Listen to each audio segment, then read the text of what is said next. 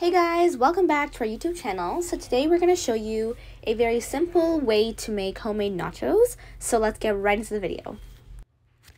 So to start with, we're going to make the guacamole dip. So for that, we're using 3 ripe avocados. They're pretty ripe. And you're going to use a masher and mash those until they are a somewhat thick consistency. So don't make it too watery, but you still want it to be nice and finely mashed.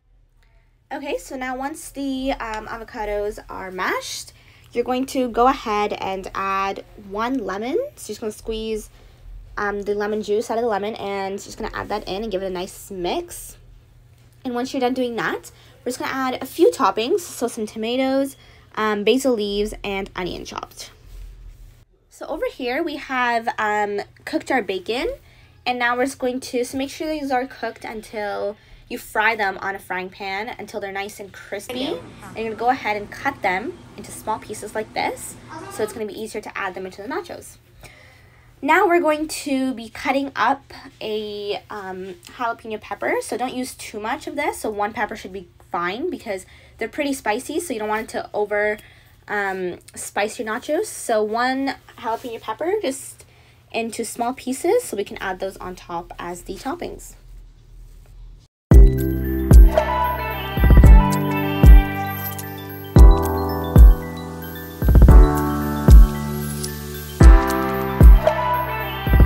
Okay, so once you've chopped the jalapeno peppers, what you're going to do is you're going to get a tray. So you can use a baking tray for this. It might be the easiest. And you're going to get your nacho chips. So we're using corn chips right now for nachos.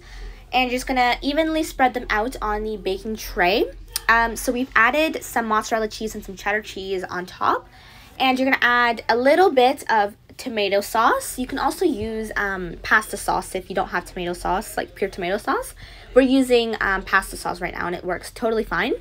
So yeah, you're just gonna you're just gonna spread it all around the chips. And then on top of that, what you're gonna add is you're gonna add some bacon. So not too much. You don't want to like over flood it with bacon, but just a little bit of bacon on top of the sauce. And once you've added that, you're gonna go ahead and you're gonna add in some kidney beans. So all of these things that we're adding are store-bought. So the only really thing you need to like chop are the tomatoes, the jalapeno peppers, the onions, the sweet peppers. So yeah, next we're adding in olives. So these are black olives. They're canned olives too, so it's easier to just have to wash them and you can put them right in. Now we're adding some finely chopped onions. Make sure they're not too big because if they're too big, then you're gonna have big onion chunks in the nachos and you don't want that. And on top of that, you're gonna add some sweet peppers. We're using green pepper. You can use any pepper you wanted to. And then some finely chopped tomatoes, so smaller pieces. And you can have tomatoes cut into bigger pieces if you want because it's not as bad as onions. And then we've added some more cheese because cheese is like one of the main things in the nachos. So you can go ahead and just overpower your nachos with cheese if you want it to be very cheesy. So we're using both mozzarella cheese and cheddar cheese together. So you can use just one or the other, or you can use both. So yeah, we've put cheese on them. And then you can go ahead and repeat the exact same thing with another layer of chips. You can add more corn chips onto it and just repeat the exact same thing. You can just keep layering it until you have the right amount you need.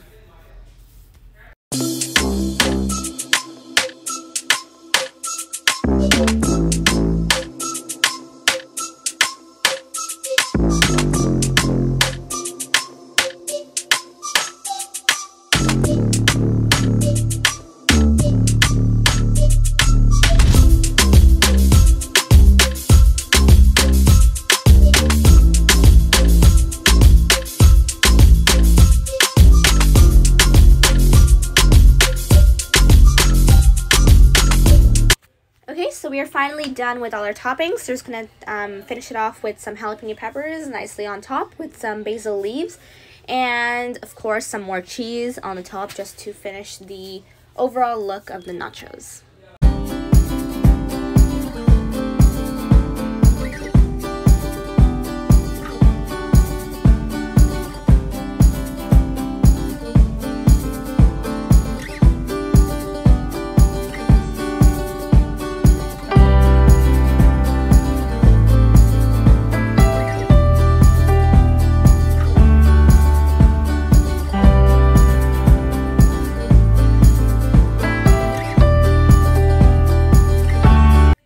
is the final look of the nacho before it goes into the oven. But before we put it into the oven, we're just going to add a little bit of sauce, so tomato sauce or pasta sauce. And this is so that it's not too dry at the top, so the cheese doesn't dry up all of a sudden. It's going to be a little moist at the top, so it's going to be easier to eat. So that's why you add a little bit, not too much, just a little bit here and there, and you can put them right into the oven. Alright, so now it is time to put the nachos into the oven. So I did preheat the oven to 350 degrees before putting the nachos in. And then after that, you're going to set it for around 5 minutes. So this will depend on how much nacho you make. So for us, we just set it for 5 minutes and it was perfectly fine. Right? You don't need to bake it for too long because you're just making the cheese melt. So 5 minutes should be great. And then you can open it up and you can see those nachos are ready to eat. And the cheese is melted really nicely. It's important that the cheese melts or else it won't taste as good. So make sure the cheese fully melts. And yeah, so here's the nachos. That's the final look of how the nachos look when they came out of the oven. Okay, so now to top it all off, you can just have this guacamole dip on the side, but we decided to put it on top of the nachos, so you can just like dip it from the top. Either works. So yeah, we make sure you're always mixing the guacamole because you know it's going to take time when you're making the nachos and you don't want it to turn brown.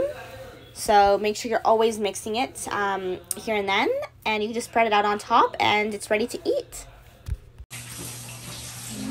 Super! Alright guys, thank you so much for watching. We hope you all enjoyed today's video. Make sure to definitely go and try these nachos out. It is definitely one to try. It's not too hard, but it's a great result in the end. So yeah, let us know how it is in the comments below, and we'll see you guys all next week. Thanks for watching.